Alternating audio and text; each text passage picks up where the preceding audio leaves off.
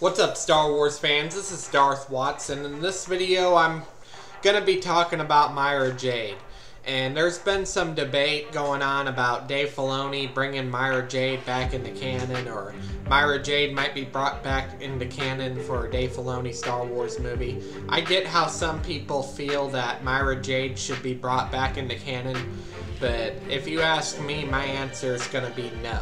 I don't think Mara Jade should be brought back into canon because it completely discards what George Lucas envisioned for his Star Wars universe. And these are George Lucas's words. There is no Mara Jade in Star Wars.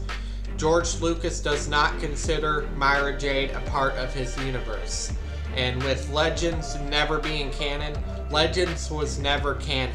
I know some people are saying, oh, well, Legends was the original vision of George Lucas's sequel trilogy. Well, I hate to break it to you, it's not. It's not George Lucas's vision of the sequel trilogy. It never was George Lucas's vision for Star Wars. George Lucas may have signed off on Star Wars Legends, but that doesn't mean he's going to consider it a part of his vision. George Lucas had a vision for his own sequel trilogy. And even if George Lucas did intend for Luke Skywalker to have a wife, it wouldn't be a Mara Jade type character. It would be a totally different character, and it wouldn't be a Mara Jade type character. I can tell you that straight up. Legends, George Lucas never cared about Star Wars Legends. Star Wars Legends is Star Wars Legends. And a lot of EU fans are upset that Legends was taken away from canon, but the truth is, George Lucas never considered Legends canon himself. He had a vision for his own sequel trilogy. In fact, it would have, and if he wrote and directed the sequel trilogy, it would have been just as bad as the sequel trilogy we got, or even worse.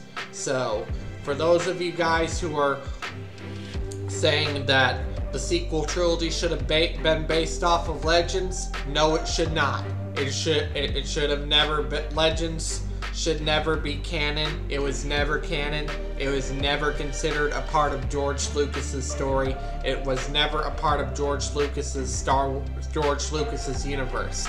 A lot of the stuff in Legends and all these video games have really messed people up on what the Force is.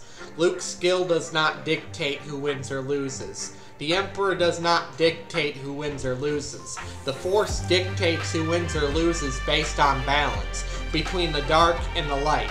You have one side on the light side that is selfless, and then the other side is selfish. And the selfish side is the dark side, and the dark side are always greedy. They're never satisfied. They're always power hungry. And then the light side are selfless, and they only care about others. So, the Sith only think inwards on themselves. And the Darth Plagueis novel, I mean the Tarkin novel pretty much debunks, like, if you read the Tarkin novel, that takes place between the events of, like, I think it's before the events of Rogue One, but if you read the Tarkin novel, it completely debunks a lot of what the Legends novel says about Darth Plagueis the Wise. That novel is not canon. The reason why Darth Plagueis, Palpatine's master, was killed is because Darth Plagueis didn't want to follow through with Sidious taking over the Senate and turning it into the Galactic Empire and flushing out all the Jedi. Darth Plagueis just wanted to become immortal. He didn't want anything to do with the Jedi. But Palpatine wanted to be a god. Palpatine wanted to have full control over the courts and the Senate and turn it into the Galactic Empire. That was Palpatine's intention. That wasn't Plagueis' intention. And that's why Palpatine killed his master, Darth Plagueis. So you see where I'm coming from with that? Don't believe all the nonsense saying that Legends was canon at some point. Star Wars Legends was never canon. But anyways, that's all I have to say for this video. Do make sure to like, subscribe, comment, and I will catch you all later in another video.